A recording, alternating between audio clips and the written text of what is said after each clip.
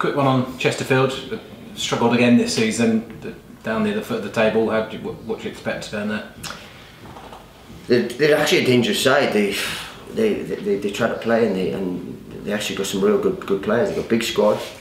They've got a lot of talent in this side. You know, when you saw the amount of players they signed in the summer, you think these are going to give it a go. It hasn't quite worked out that, but look, we can't affect those. All we can.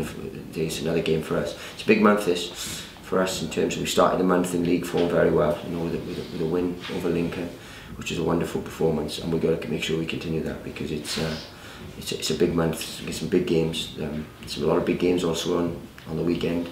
Sides playing each other, so we've got to make sure we take advantage.